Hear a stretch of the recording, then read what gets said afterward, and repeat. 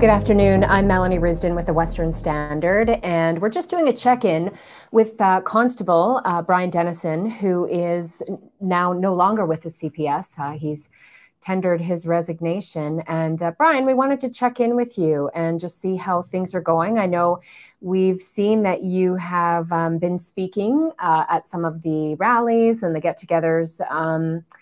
Yeah, just tell me where things are at right now.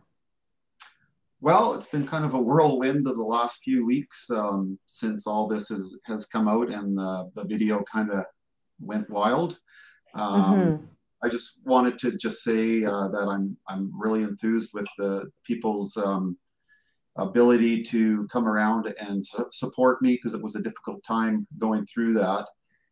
Where I stand now is I had been speaking out about that video, and I've been speaking out about the way I see things with regards to the mandates and the testing, especially at CPS. And what has happened is that CPS decided that no longer Brian will speak, and they sent me a direct order, which was basically a cease and desist letter, which was a direct order. And that was one order that I kind of looked at and I went, you know what, that really doesn't have anything to do with my stance on the mandates. And it was a direct order to me. So I really sat and thought about what my options were. And one of my options was to disobey that direct order. And in the police service, that's something that I could not do as an officer. I couldn't disobey my superintendent's direct order to me, even though it was kind of about what I was doing and speaking up. But again, it was a direct order. So I decided that it's best for me now to speak from outside of the police service. So as of Saturday morning, I resigned from the police service. Okay. So Brian has been a police officer with the CPS for 24 years. You were, just for people who maybe haven't heard your story, you were about a year away from retiring from CPS. And let's just do a kind of a quick timeline here, just of you know, how all of this played out. When you did the video, you produced a video where you were sitting in your cruiser in full uniform, and we're talking about these mandates. Let's talk about a quick timeline, how that all played out.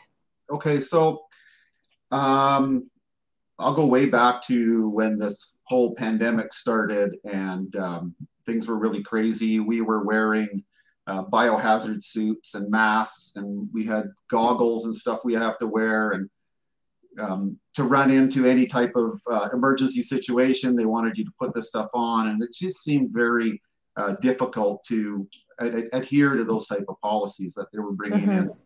So I worked that whole time doing those things, wearing my mask when appropriate, and all that stuff was very cumbersome for my job, trying to be able to do my job correctly.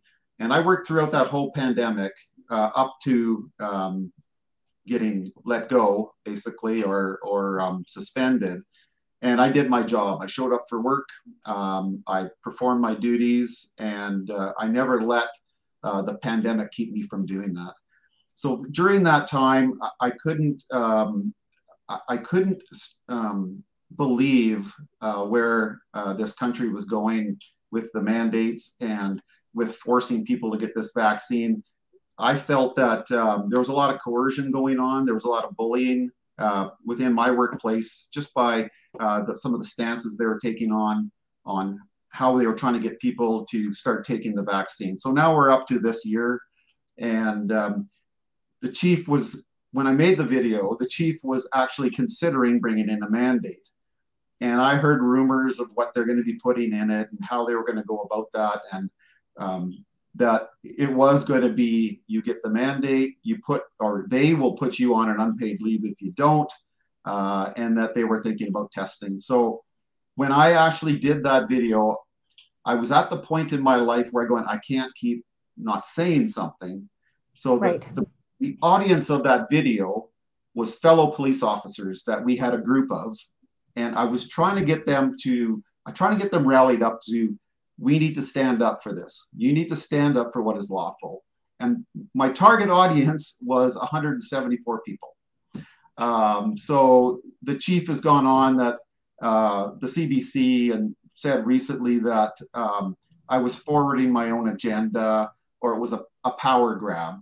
That's not it at all. I was actually speaking to other police officers and trying to get them to stand up.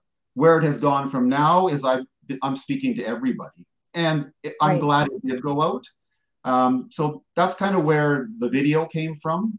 And since then, I couldn't be quiet. I can't stop letting people know that what is happening is wrong. And I just wanted to touch on one thing. There is a competency within the Calgary Police Service. There are 7 core values, and one of them is courage. And in there, they state that it's standing up for what is wrong.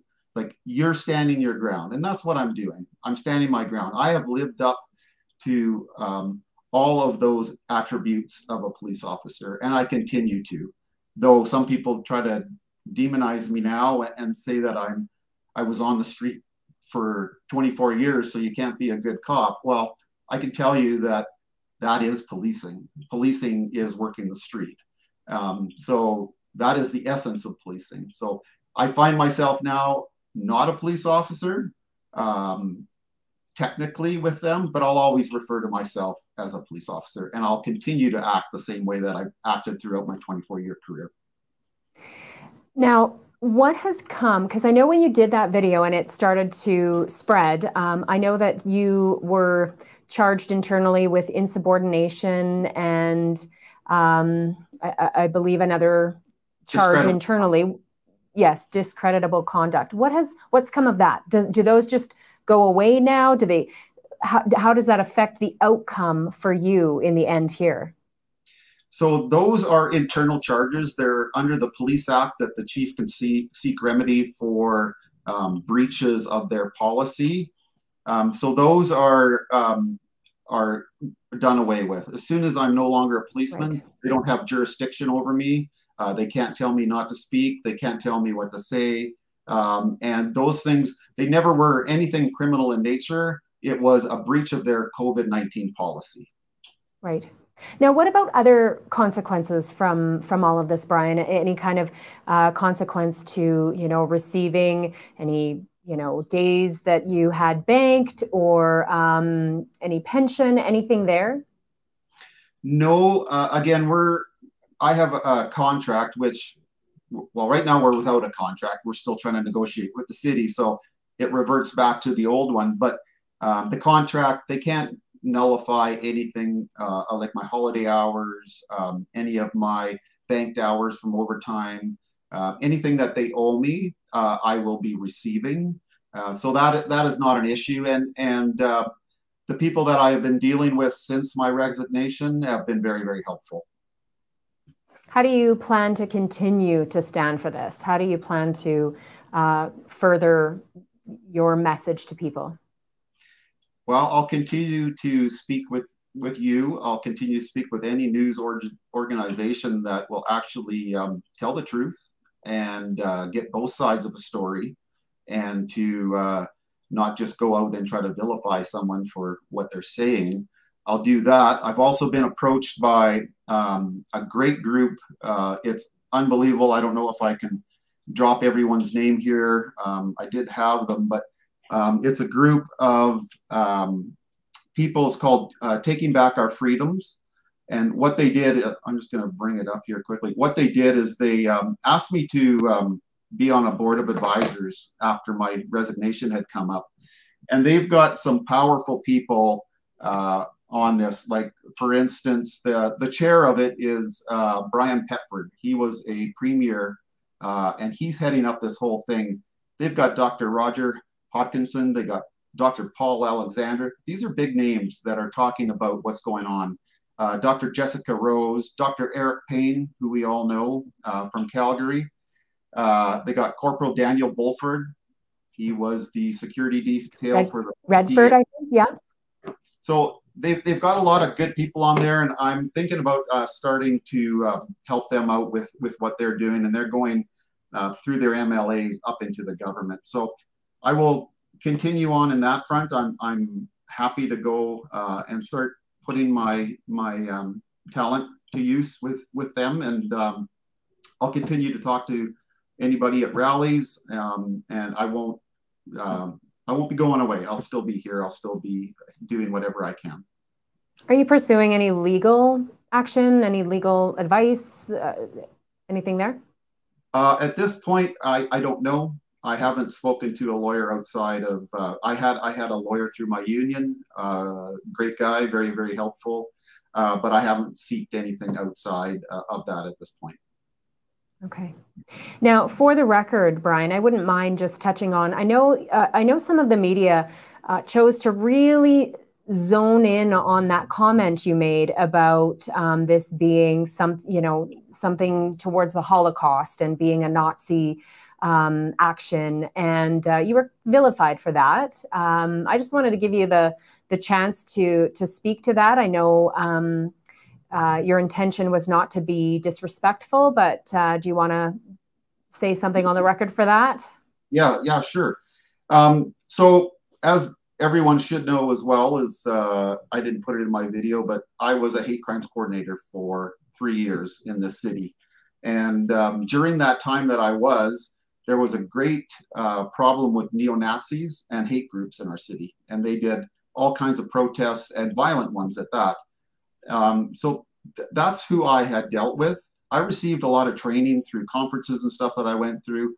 And of course, I'm going to know about the Holocaust. Of course, I'm going to know about what happened in Germany in the 1930s, and the rights were slowly stripped away from the Jewish people.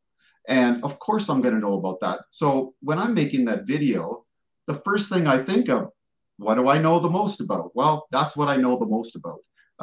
Throughout history, it's happened many times. That's not the only time in history that I could have picked, but it's one that really stood out to me, and it should stand out to everybody, because we got to make sure that that type of history does not repeat. And I wasn't demeaning the Jewish people whatsoever. I've worked with them during hate crimes when I was in the hate crimes portfolio there, and that's not what I was saying. The news media, the mainstream guys, decided to slant it that way. They took 10 seconds out of my 10-minute video and decided that that's how they'll get rid of me. They'll cancel Brian due to that. And they found somebody to make a comment. Well, I can tell you since then, I probably got 500 people that made the exact opposite statement to what he had said about me in the media.